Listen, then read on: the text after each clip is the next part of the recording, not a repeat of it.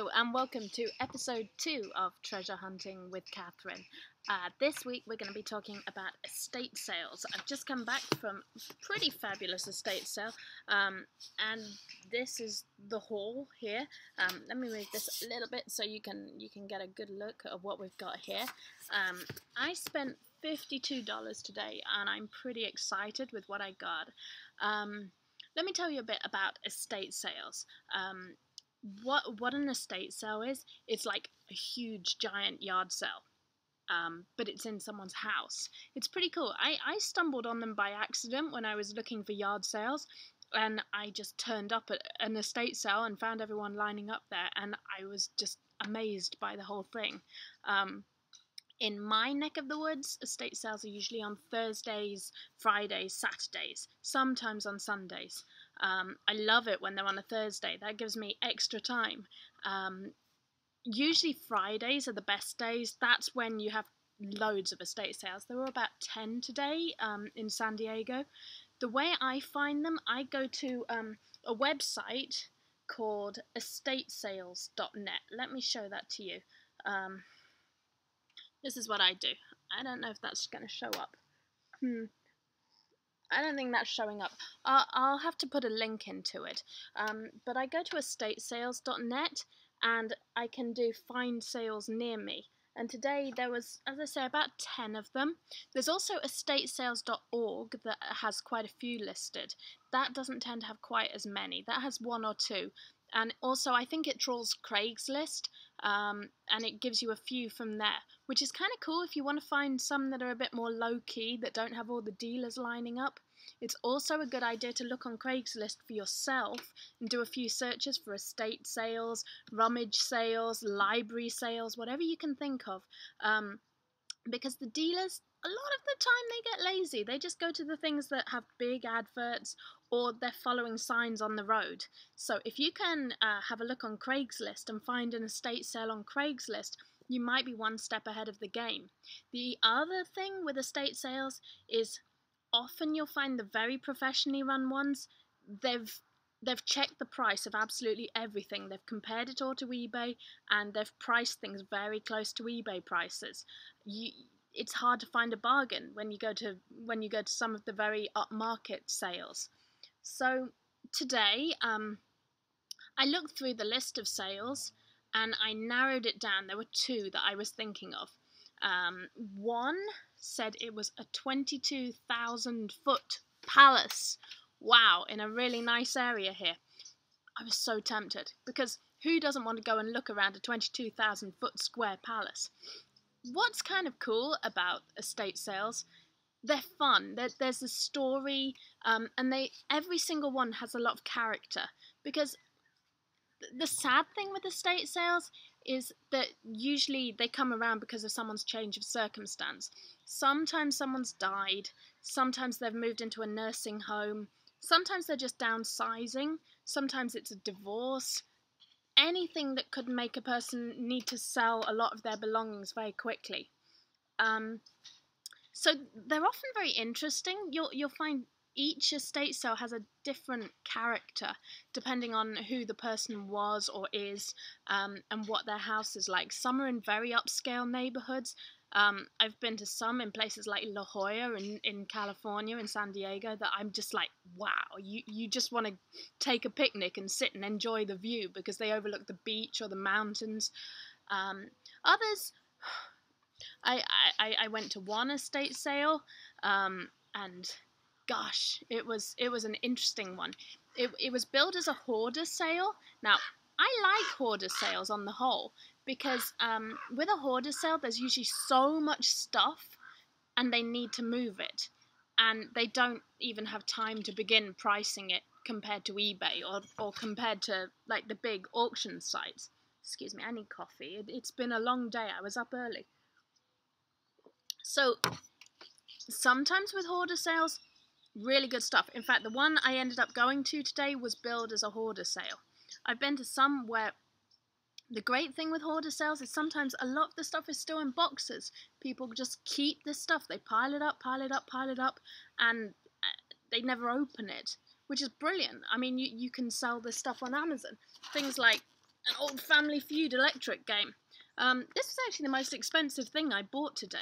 But I was pretty happy with it. It's pretty cool. It's all still sealed. I bought it for $6. It's selling on eBay. It sells for about $15. On Amazon, it's selling for about $45. Now it doesn't have a super high rank, but it'll sell. It'll definitely sell by Christmas. So I figured it was worth a $6 investment to get $40 back. I thought that was a pretty good deal. So I picked that one up. Hoarder sales though. So I went to one hoarder sale. It was pretty crazy. I think the family had just been hoarding stuff since the 1960s or the 1970s, because I found like vinyl dolls and little Cupid dolls, and what did I find? There was a lot of collectible stuff. I bought an Obama train that was in its box, and I think that was my best sale from that particular hoarder sale.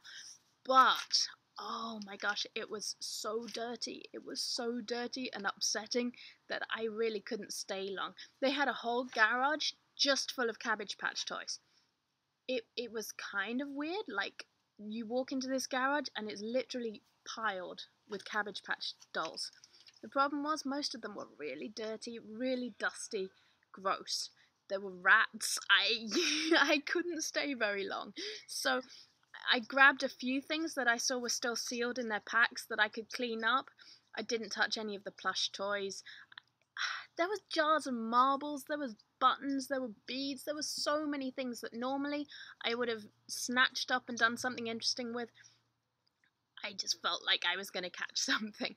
That was probably the worst hoarder sale I've been to, and if I was going to do something like that again, I would wear gloves, I would take a mask, I would be very, very careful.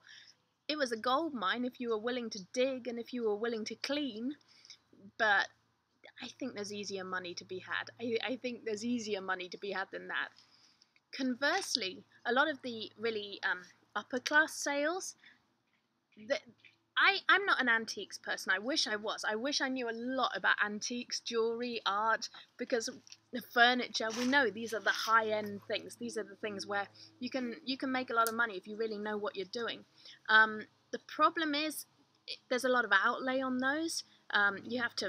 People know that antiques and jewellery are worth a lot of money, so they tend to price them accordingly. You can still get a great deal if you know what you're doing, especially at estate sales. I mean, I always see people make a beeline for the jewellery. That's not really my thing. I'm a treasure hunter. I spent $52. I bought a huge pile of stuff that most people would say is junk. I'm kind of honest about this. So, I can work at pretty much any sale, because at the really upper class sales, I tend to go for books. I tend to look for books because those are usually priced low and everyone's busy looking at the art and the furniture and the jewellery. I also go for perfume because it's amazing. People always underprice vintage perfume for whatever reason.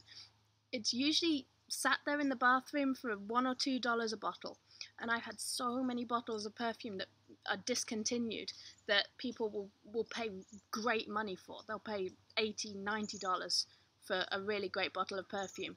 I picked up a Laura Biagiotti Venezia a couple of weeks ago, but I can't let it go because that was my favourite perfume in the 90s. So I don't know. I don't know what to do with that. I'm torn. Because I've been looking for that perfume, but I know it'll sell for $90 on eBay. But I bought it for $4, so I'm torn on that. I guess perfume's my thing, which gives me something to talk about. When I used to take writing classes, I was always taught, write about what you know.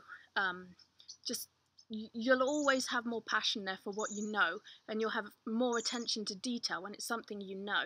And I think the same is really true in going to a sale like this. There are certain things that I know. Perfume, I kind of know. Books, I kind of know. Probably your thing will be different. You might know tools really well. You might know art supplies. Needlecraft is another one. Kitchen supplies. some people can spot a cast iron pan or Fire King mugs or Pyrex or something like that. People know these things. Of course you can learn them. I mean, I've been just learning like crazy over the last couple of years. And one thing I love about estate sales, I feel like every single one is an education. I learn about what people were interested about in about 20, 30 years ago. And it's like particularly interesting for me because I grew up in another country, so it's kind of cool seeing how people lived in the US in the 70s or in the 80s. And you get a sense of that when you go and see houses and see all the stuff for sale. So that's something I really enjoy about estate sales. I think they're probably my favourite thing that I go to, just because they're so interesting and there's always a story there.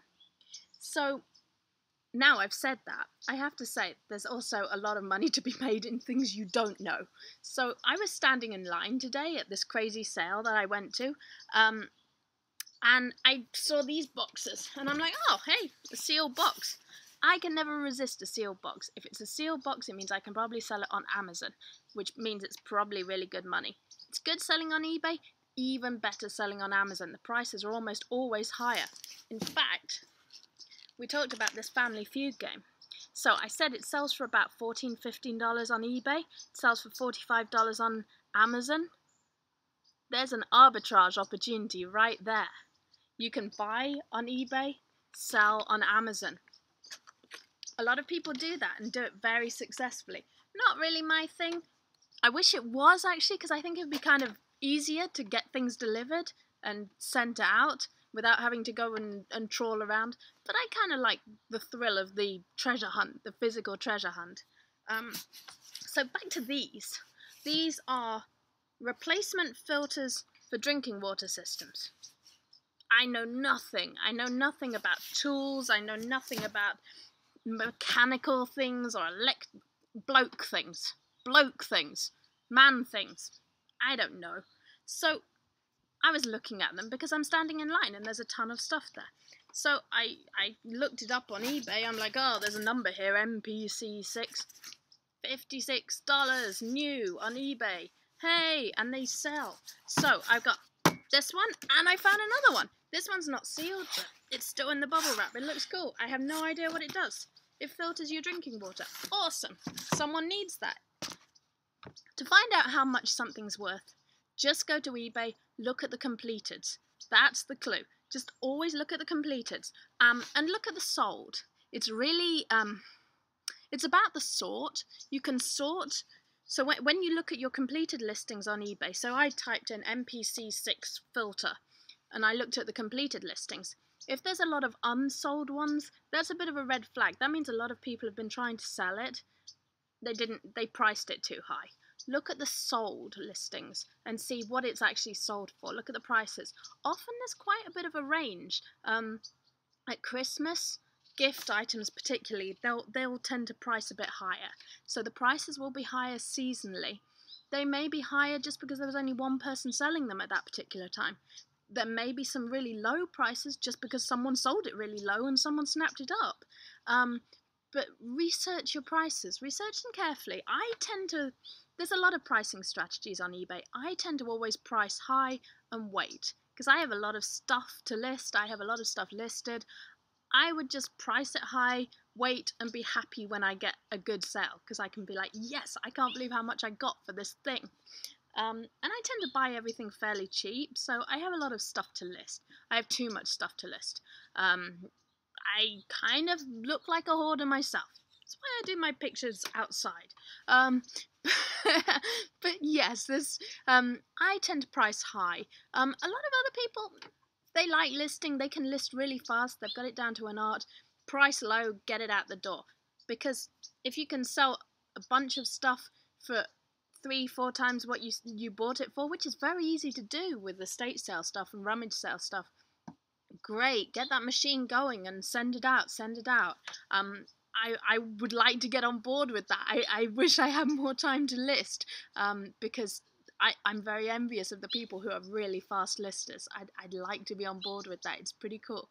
So price what you're happy with. Price high if you want to, or price at a place where you think you can get it out. But do check what other people are selling things at, because if you've seen, say, I mean, I talk about Starbucks mugs. There are some that just don't sell that well, and while you might wish that they'll sell, if there's four that haven't sold at $10, it's probably not worth pricing at 30 and hoping. It might be. I don't know. It's your strategy, and you have a lot of choice in this. But educate yourself in the completed and the sold listings. So more coffee. There's always coffee. Las Vegas. This wasn't a yard sale fine. I kind of feel like I'm cheating, but it's my favourite mug. So, let's go on with what I actually found today at the estate sale. So, as things go, this was a fairly typical sale. It was more packed than many sales. There was a lot of stuff, and there was a lot of junk. Like, just it was clean, it was organised, but a lot of just stuff. You've got your Ziploc bags and Reynolds wrap and just a lot of stuff. There was also some really, really good stuff. The first place that I went was I found a little attic room, and I was first in line, luckily, this morning, which was pretty cool. It was a 10 o'clock sale, which was a bit later than usual, so I had time to get up there, and it was kind of out of the way. It was in a gated community. So the first place I went once I got into the sale was a little book room up in the attic, and it seemed pretty quiet. The dealers didn't notice it straight away, and they got distracted with other stuff. So I had a pretty clear run, and I got a lovely pile of books, mostly Jewish reference books. So I got this one, which let's have a look at the barcode on this. The other thing with this sale today, I was pretty much flying blind. It was in a really blacked out zone for the internet. Now, people who use offline databases for books, they do fine. For me, I tend to use Scam Power or Profit Bandit, and it's tough if you don't have access to the internet, which I was struggling with. So I bought a lot of books. They priced them at $1 or 50 cents each. I mean, I bought this beautiful book for $1. The cheapest I'm seeing has a $15.96 payout, and it's selling new with an $18 payout. So for $1, that's pretty good going. This one, I think. Let me have a look at this one. This book scans in. $17 minimum payout on that. So, and these are high-ranking books. This one has a rank in the top 1,000. So, really happy with these books. I've actually got 6, about 8 or 9 books I bought this morning, and they all had prices above $10 on Amazon. So, really happy with that. I'm going to send those all into Amazon. I bought them without being able to scan them, really. I scanned one of them outside in the garden, but the rest I bought without scanning them just because I didn't have the service. And I did fine. They were all, there's Essential Judaism, there's a book about the Torah, the prophets. So they were all religious reference books. It's a great topic. With books, I tend to stay away from the fiction. Anything like Oprah's Book Club or Reader's Digest or anything that's oversaturated, I would just stay away. The only thing I'd say, if you can get a whole series, like say the whole Harry Potter series, that's probably worth picking up if you can get it really, really cheap. But on the whole, you want to look for reference books, non-fiction. Textbooks are hit and miss. Textbooks, if they are recent, textbooks can be awesome, especially technology or IT or programming ones. If they're recent, those can be a goldmine. They can be $30, $40, $50 or more. Textbooks that are more than, say, 5 years old or a few editions old, they might not be worth anything. The ranks might be terrible. Textbooks are dodgy, but reference books, especially ones that have a university publisher, if they say university press on the back, like Cambridge University, Harvard, York, any university published book, that's probably going to be worth a look. The other thing to be careful of is the condition. Always have a look inside, see if it's got tons and tons of highlighting. You can probably sell it in acceptable condition, but the price will be lower. And be careful about that, because some people don't read the condition notes, or they can't see the condition notes on their mobile phone. So they might pick up the book and go, wow, that's got an awful lot of highlighting in it. It's not looking good. So they might not be super happy about that. So be aware of condition.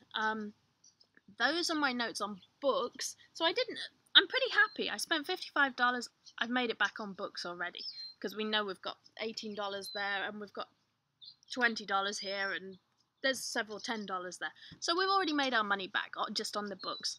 So everything else is kind of, oh, and we've got the filters. So that was $56 each.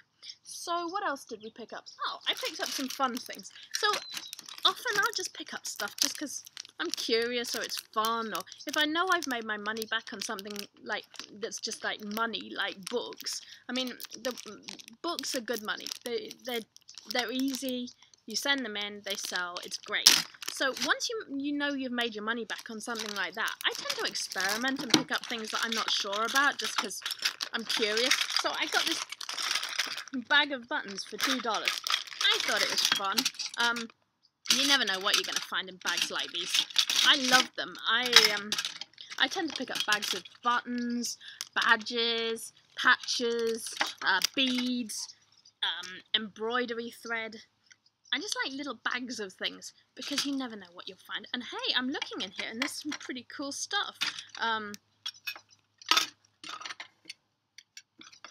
Okay, these are cool. I saw these through the bag, and I was like, oh, hey, Dare. That's kind of retro. The hipsters all like that. And people, seriously, they still do Dare. They still stand outside with Dare posters. Dare to say no to drugs is a good message. Check these out. I didn't see these. Yogi Bear doing Dare. Wow. These are good. These are good things. What else is here? On July the 3rd, I'm going Back to the Future. Wow, it's an original Back to the Future badge. This is so cool. Remember, this whole bag was $2. What else have we got here? We've got I Heart Granada. I don't know about that. Maybe. A Nice Jewish Girl. That would probably sell.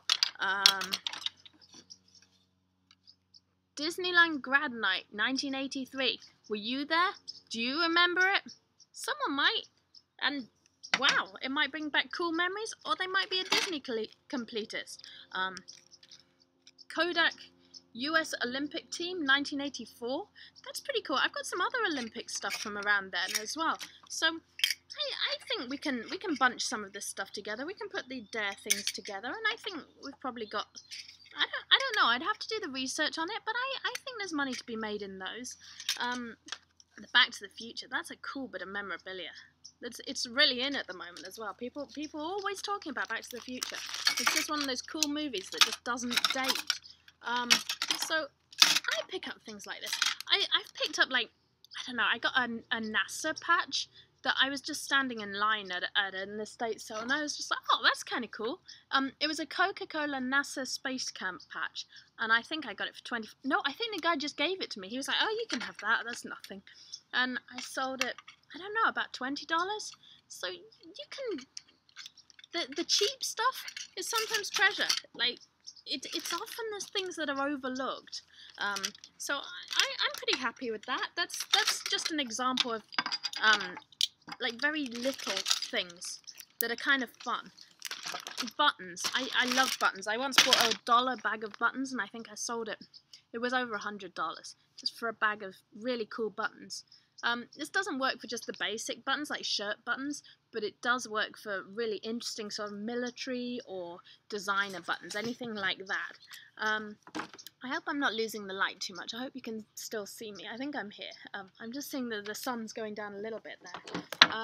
Perfume. I picked up quite a bit of perfume today. I haven't researched it yet, but I figured it was worth a gamble. I like perfume a lot. I usually do well with it, especially if it's something I haven't heard of. If it's obscure, great. Avon, don't touch it. Just I got sucked in by Avon so many times when I first moved here and I started going to these sales. I was like, oh, what a pretty bottle! Wow, that's so cool. It's perfume and it's shaped like a turtle. I still have that bottle of turtle Avon perfume. Why did they make perfume that's in a turtle bottle? It's awesome. It looks cool. It's collectible. The problem is everyone collected it and everyone kept it. So sometimes it's kind of backwards, but things that are collectible, everyone held on to them. It's like Beanie Babies, classic example. Everyone held on to Beanie Babies. They all thought they were going to be a gold mine, so they held on to them. What you want to find is the stuff that no one held on to. Just the weird stuff, the oddball stuff, the stuff that someone might like now, but didn't value back then. They just got stuffed in the back of a cupboard. So when you go to like a hoarder sale or a big sale, I rummage a lot. I love mystery boxes and bags and closets, and I find all the weirdest stuff. I love digging for weird stuff. So I need coffee before this one. Hold on. Talking about weird stuff, this is where it does get weird.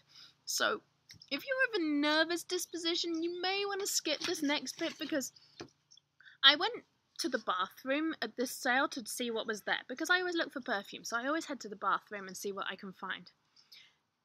There are things that sell on eBay that you would just say, what? Why? I try not to think about the why. I've got a sticker on me. That's off from the book there.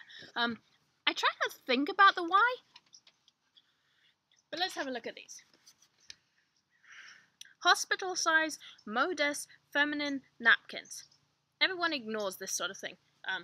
$2. Even worse. Beltless mini pads. 50 cents.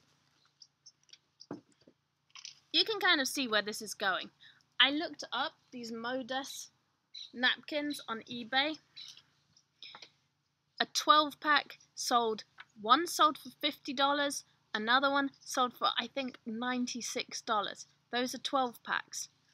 I picked this one up today. It's a 24-pack. It's still sealed. I picked it up for $2. It was originally $4.69 in Target. And it's got a very fetching nurse who's not at all scary and not a little bit creepy on the box. I picked it up for $2. That's a 24-pack. We know that 12 packs, all of them have sold. One sold for $50, one sold for $90. How much can we get for the 24-pack? Yay!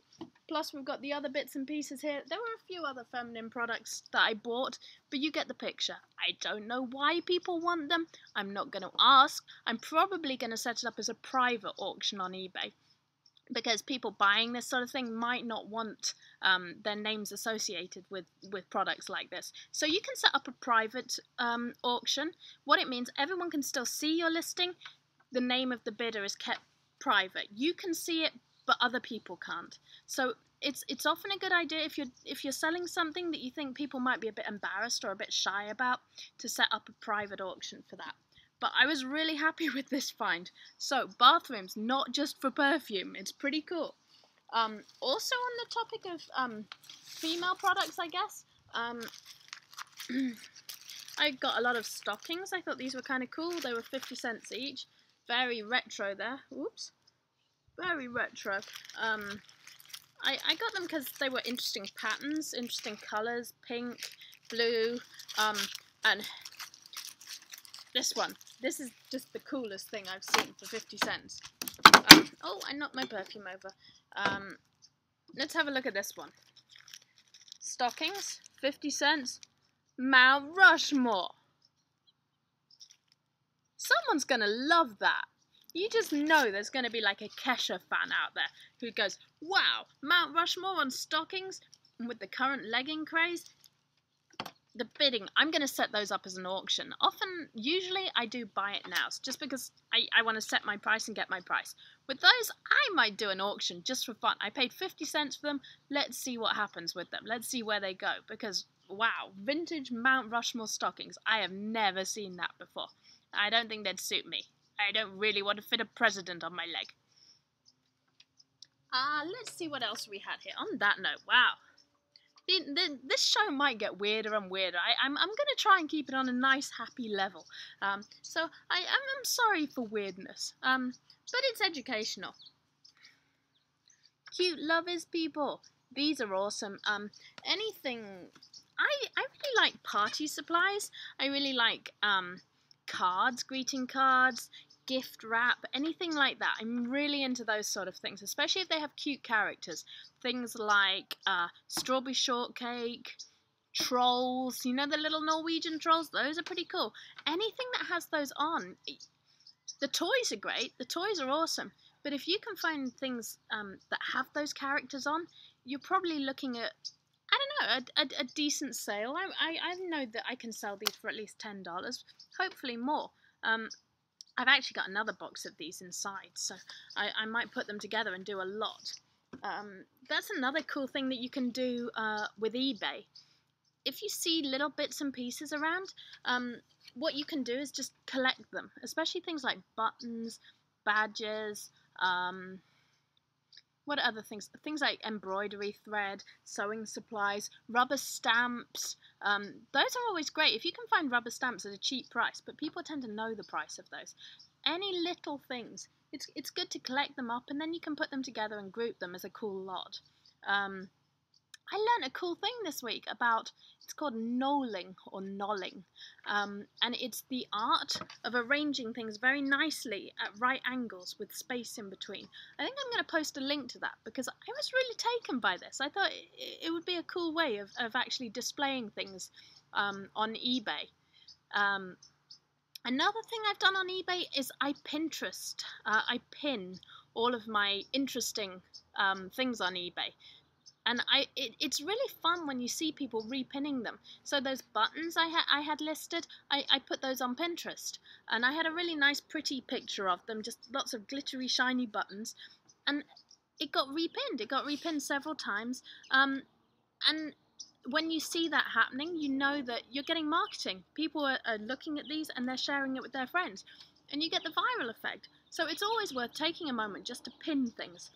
It's easy. It's super easy. There's a pin option in eBay. You just click that little pin button and you're away. You can Pinterest to your heart's content. So do think about using Pinterest. You can also use Instagram. You can probably tweet things. There's a lot of marketing techniques that are very easy outside of eBay and they don't cost a penny. So always, there's good advice there. Think about pinning your pretty pictures. So this was pretty much my haul from today. There were other bits and pieces. There were, I got playing cards. These were 50 cents each. I thought they were kind of cool. There's the RNLI. I know what this is. This is the lifeboat in the UK. A lot of people very interested in the lifeboat organisation. It's kind of like the UK Coast Guard. And Kings and Queens of Scotland. That's pretty cool. They're all sealed, so I could sell these on Amazon. I could even set up a listing, because I'm guessing there might not be a listing for RNLI playing cards on Amazon. But I could set up listings for those, especially as they're sealed and new. So any little things like that I like picking up and see what I can do with them. So pretty happy with the haul today. We've got the filters. That's probably, hopefully, that's $50 to $100 on the filters. I'm hoping for $90 to $100 on these pads. The Family Feud game. Eventually, Christmas, that might sell $40 hopefully. Great books, really great books. Always keep a lookout for books, reference books, books in nice condition. That was a great buy. So I'm pretty happy with this. Alright, that's my show on estate sales. Do join me again very soon. I've also got a special coming up on Easter bundling, and we're going to have a treasure hunting website up really, really soon where you'll be able to get the Easter seasonal bundling video. So that's an hour-long special that I've put together that will only be available on the website. So do look out for that coming soon. Subscribe, share, like, tell your friends. I'm really happy that I'm amazed the response to the first show that I did. Really hope that we can keep this going, that we can grow it. I really appreciate all the comments, the feedback, the questions. I'm going to set up a Facebook so that I can answer questions if you have any, or do my best to answer them, or that we can answer each other's questions. Would love to see a little treasure hunting community grow up. It's really, really exciting. I'm feeling really motivated to get selling, and I hope you are too. Alright, well, thank you very much, and join me again really soon.